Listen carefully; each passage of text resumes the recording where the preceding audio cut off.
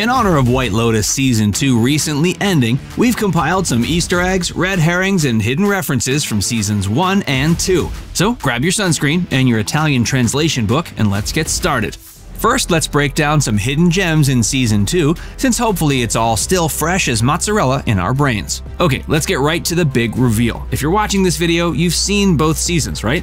If not, spoilers are coming, including this next statement. Tanya is the one who dies in Season 2. It was definitely sad to see our beloved Stifler's mom kick the bucket, but eagle-eyed viewers might have actually picked up on a variety of clues throughout the season that she was the one destined to be found floating in the Ionian Sea.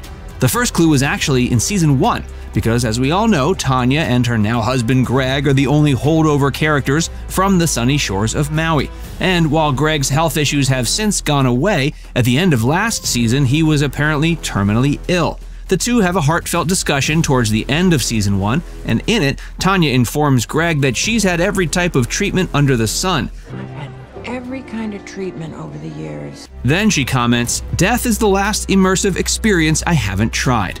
Series creator and writer Mike White has admitted this line was the sending off point of his notion that maybe Season 2 would be her journey to death. He said that while he was sad to see the character and the incandescent Jennifer Coolidge go, he thought that giving her a very operatic conclusion would serve the season quite well. Next, there were clues hidden in Season 2, the biggest of which is the fact that in the final episode, Tanya is wearing a pink floral dress. Let's jump back to the episode featuring the Godfather house. During the brief shot inside the car there, we saw the mannequin meant to represent Apollonia from The Godfather, and what was she wearing? You guessed it. So when Tanya shows up in the same dress several episodes later, we have to assume she's going to be the one who goes kaboom. Except of course, she doesn't actually blow up in a car. That would have been a little too on the nose, and Mike White is far too clever for that.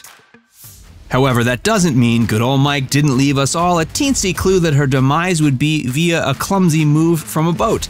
Because in the first episode of Season 2, Tanya arrives and literally stumbles as she disembarks from the boat, bringing her to the hotel. So in retrospect, that was a pretty huge nod to her death, but you can certainly be forgiven for not figuring it out then. I've definitely forgiven myself and actually bought myself some ice cream today, but that's just the guy I am. Moving on! Remember the scene in the finale on the boat where Tanya shoots everybody and we find out her conniving husband Greg had been on the boat the whole time? Yeah, neither do I. Because we definitely didn't see Greg at all in that scene. However, it's possible we heard him. Several people on Reddit have reported that they watched the finale with the closed captioning on, and in that scene, there's a moment where a character named Greg Hunt yells, "Tanya!" Tanya?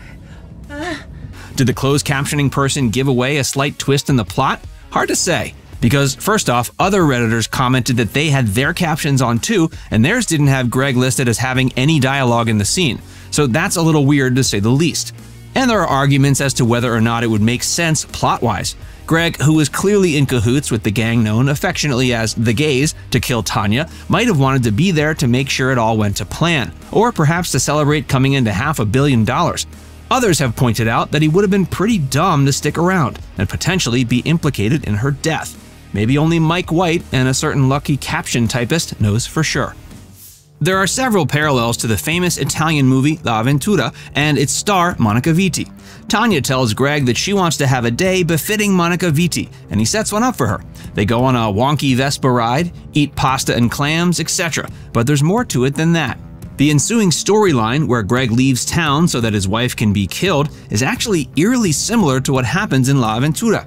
In it, a man has an affair with the best friend of his lover. This happens after they're on a vacation where the lover, Anna, complains that he's too focused on his work, and that they're supposed to be on a vacation. Sound familiar?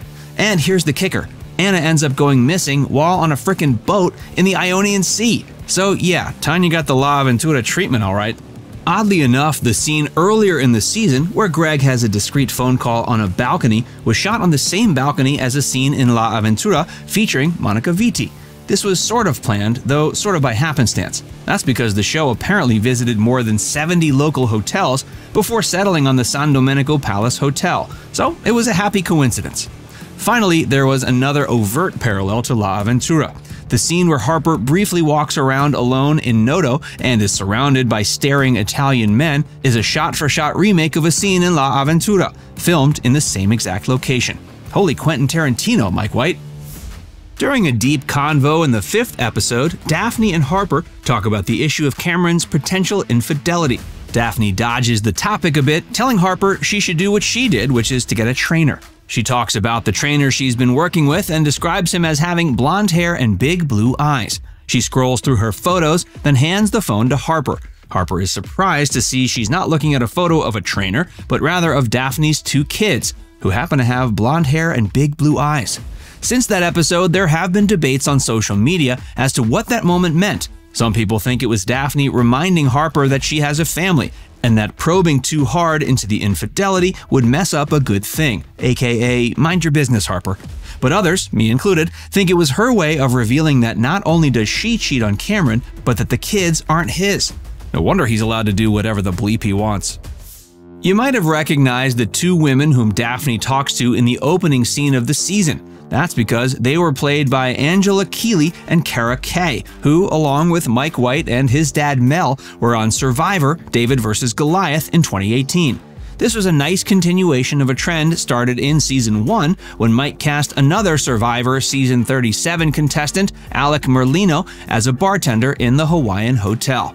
Speaking of which, let's talk about some hidden gems and fun facts from Season 1.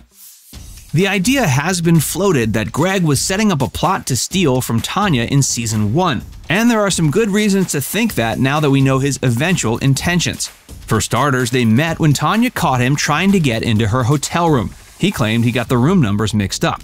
But is it possible he was trying to sneak into her room to gauge just how rich she actually was? You bet it is. He also asked her out only after finding out she didn't have a family, which could mean he was figuring out if anyone else would be in line to inherit her riches. There's also the fact that his coughing fits appear to come up at seemingly convenient times over the season, like right after they slept together and after she suggests picking up an extra house in Colorado to be near him. Plus, there's the fact that he claims to be so sick he might die at any moment, yet we see him clearly swimming laps in the hotel's pool. The whole thing is pretty fishy. That or it makes total sense and we're overthinking it. One of those two. Most murder mysteries are set up so that we find out who's killed early on and spend the rest of the time trying to figure out who the murderer was. But White Lotus turns this formula on its head, and we're left guessing who gets killed. As such, there are a ton of classic red herrings to make us think that one character or another are gonna get deaded. Here are a few fun ones from Season 1. Early on, we see that Mark is awaiting test results for testicular cancer. So while that wouldn't be murder per se, it's possible he could die from it during the trip. That option is later nullified when he finds out the tests were negative. Later, Mark gives us another red herring when he gets sloshed before going on a scuba lesson with his son Quinn. Quinn even calls it out, reminding Mark they'll be underwater in a bit, but Mark keeps on drinking. So that was a fake out that maybe he drowned during a scuba lesson or excursion. We also see Paula and Olivia in possession of a fairly hefty stash of drugs in Episode 1. That's laying the foundation that maybe one of them will die of an overdose, but that red herring is also somewhat squashed when they end up losing their bag of pills on the beach. There's also the fact that Paula sneaks behind Olivia's back and hooks up with Kai, the hotel employee. Their friendship gets hugely strained, and perhaps it was leading to the point where Olivia would be sent into a murderous rage, or perhaps not. These are just a few of the many subtle clues that kept everyone guessing. Other things include showing what a vindictive and hot-tempered jerk Shane was, insinuating that maybe he loses his cool and kills his wife. Or maybe she kills him first. After all, we saw things getting worse and worse for her over the course of the season. The storyline of Mark finding out his father had been gay and had died of AIDS, not cancer, was a fascinating one. It led Mark on an emotional and spiritual roller coaster as he tried to figure out what this info meant for his own sanity.